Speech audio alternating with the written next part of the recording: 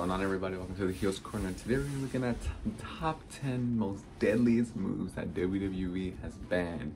When I see these moves, and you're going to see them in these clips as well, we often question why these moves are a thing in the WWE because frankly they are very dangerous. Frankly, they could probably kill one of the wrestlers. So sit back, relax, and enjoy as I count down my picks for the top 10 most deadliest moves that WWE has banned. Number 10. The Wings of Love. We're going to start this list off gently with a move known as the Wings of Love. That is a move that was perfected by the one and only Michelle McCool and is considered to be very impressive due to her size.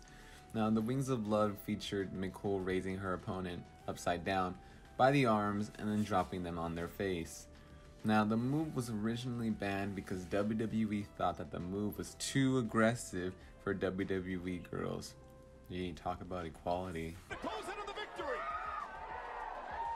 Michelle calls that the Wings of Love. Number 9. The Tiger Driver. This move is extremely deadly when it is not performed correctly, and we've seen superstars such as Chris Jericho and Cesaro being given the green light to perform this move in the past, but it seems that WWE has decided to ban any sort of variation of this move. Basically, the way it works is that you hook your opponent's arms up as if you're going to go for a double underhook DDT, and then you push them up into a powerbomb position and throw them down on their back, but in several cases, instead of the superstar landing on their backs, they will instead land on their necks. Ow. Hooks the arms. Jay Driller. Number 8. The Buckle Bomb. This move was made popular due to superstars like Seth Rollins, and it has now been banned. The move is simple as it's a power bomb, but instead of landing on the mat, you're thrown into the turnbuckle. Now, that doesn't sound deadly, but unfortunately this move has been botched enough and caused enough injuries to be taken off the shelf for good. Finn Balor received a deadly buckle bomb from Seth Rollins at SummerSlam 2016, which led to him vacating the title. And of course, most recently, Nia Jax, the Irresistible Force, used the buckle bomb on Kairi Sane, which led to her getting an injury, and this was the last straw, and WWE decided to scrap the move for good. Finn is now driven. Number 7. The Flying Headbutt. Look, you don't need for me to explain to you why a wrestler diving off the top rope and bumping heads with the wrestler on the mat can be deadly. This move was made famous because of people like Chris Benoit and Daniel Bryan. It was scrapped after Bryan though, as he ended up having a serious head injury that would end up taking him out of the ring for a short time. The company was also receiving piles of lawsuits from concussions, so they thought it would be easier to just scrap the move altogether. Number 6. The Canadian Destroyer. Out of all the deadly ass moves on this list, the Canadian Destroyer is by far the most impressive and amusing to watch. And even the most trained professional athletes could not pull this move off. The move was created by Canadian wrestler P.D. Williams, and it's sort of confusing to explain it, but I'm going to try my best. So basically, Williams will place his opponent in a powerbomb position, and then he'll flip over their back, and it seems like the wrestler he's doing it to will also flip, and then it'll turn into like a pile driver. It doesn't sound real. Science, it doesn't sound real. But just watch this and you'll see why. Time. He's got him loaded. Canadian Destroyer.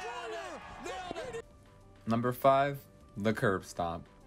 Another move infamously performed by the one and only Seth Rollins. The idea of running up to you, stomp your opponent's head into the mat is already deadly to hear about.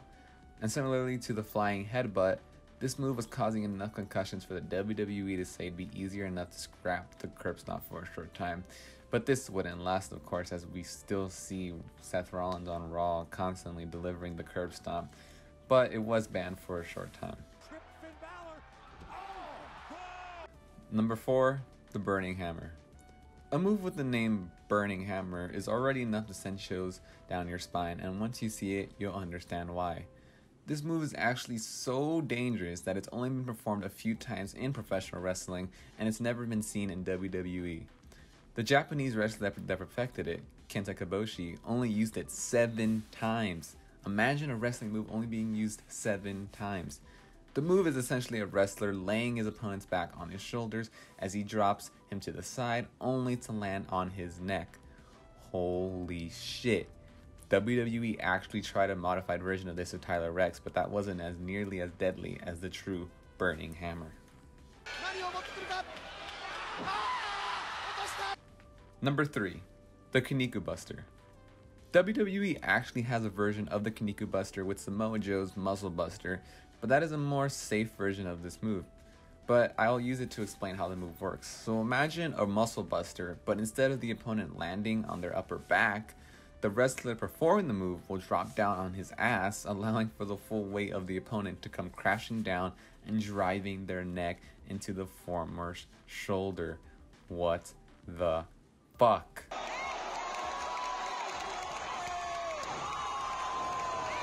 Number 2, chair shots to the head.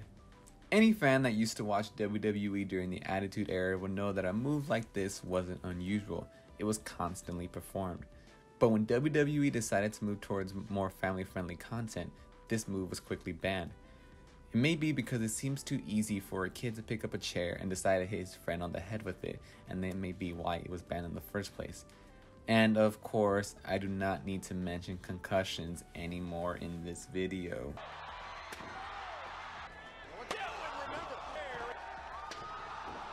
And number 1, the original pedigree. Good old Hunter Hearst Helmsley, the Game, who was infamously known for his finisher, the pedigree, actually used to perform the move in a different version. In today's day, we see the receiver of the pedigree land directly on their chest, face, or arms. However, this move used to be significantly more dangerous as the receiver of the move would actually land on their head. Ow! This move was deadly as fuck, and it's no surprise that WWE decided to modify it. Here it comes, ladies and gentlemen. And those are the top 10 deadliest moves that WWE has banned. Trust me, there are plenty more, but I think those are the deadliest. As you've seen in those clips, they could literally kill someone. Hope you guys enjoyed. Please make sure to like, comment, and subscribe. Let me know in the comments what moves scared you and what you want to see me do next for our top 10. But anyway, that's going to be it from me. Thank you guys for watching, and I'll see you guys in the next video.